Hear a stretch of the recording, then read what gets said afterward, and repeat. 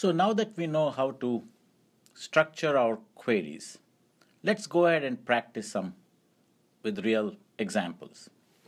So let's look at some of the questions. So you have a document on practice questions. The first one is find the products with text string CAF in their names. So it could be some product that has CAF in their name. So let's go ahead and see how do we do this querying. So here is the database. The first question you have to ask is there a query within a query? So obviously if you look at this particular question, find the products with text string CAF in their names, there is no query within a query. So that's a very simple query. So now we need to see what is that we want to display. So go back to that 6 steps. We're asking the question select. What is that you want to select? You want to select the product, which is product name, from your table prod coffees. So select your product. From which table? We know it's going to come from this particular table, prod coffee. Is there a condition? Yes, there is a condition. The condition is the text should have a string called CAF. So now whenever you want to put some text, it should be always within double quotes. If you're using Oracle or any of those other databases, then instead of double quote, you use a single quote like here. So whenever you have wild character, you're just looking for CAF. It can any number of characters after CAF. Then you put a star. If you're using Oracle, use %. So let's go back to the 6 steps. We know what to select, where it comes from. We don't have a join condition, but you have a condition that is your where. You don't have to group by anything. You don't have to have having or order by. If you want, you can order by the product name. So let's go ahead and look at how do you use using visual query, and we'll do the same thing using SQL. So let's say create query design. So we clicked on query design. So now we know that the information is going to come from prod coffee. So select prod coffee and say add, close. So we want this product. If you want, you can look at product line, product type. You can display that information if you want to. So let's say type, just to show what happens.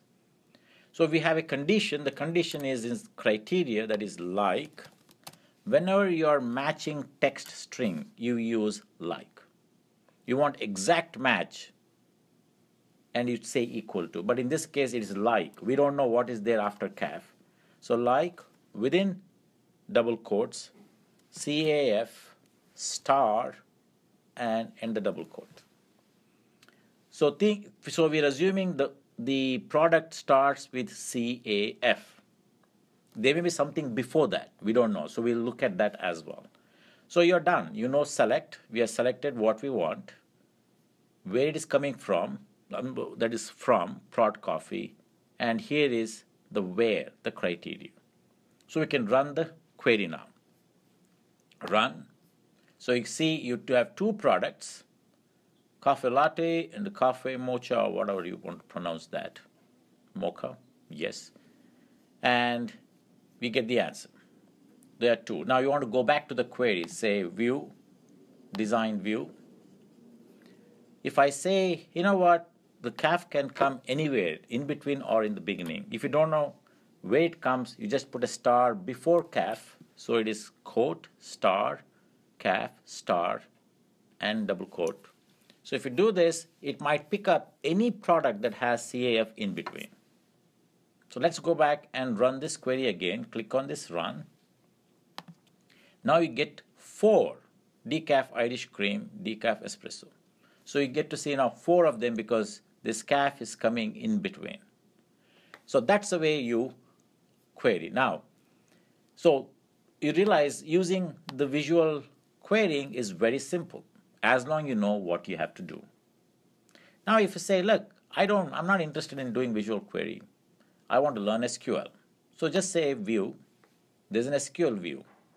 The good thing is Access converts that whatever visual query you did into SQL.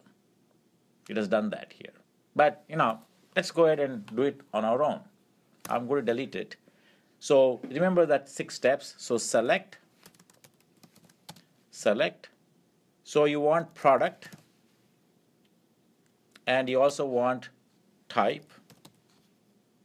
If you're confused what the variable names are, the attribute names are, you can go to this table. So product and type. Since there is only one table here, you don't have to use the for each variable you don't have to attach the name of the table, and we'll see why you may have to do it later on. From prod coffee, where product is like star.caf.star within quotes, and you should always end your SQL with semicolon. So it's exactly what we did before, and this is the same query, SQL query that came up from the visual query as well. Select from where. If you now run, you get this same answer. If you have done a mistake, you have done some spelling mistake, you'll realize it gives you an error. Now don't panic. Let's go back here, SQL view, and I'm going to make some spelling mistake like product. The product is a table name.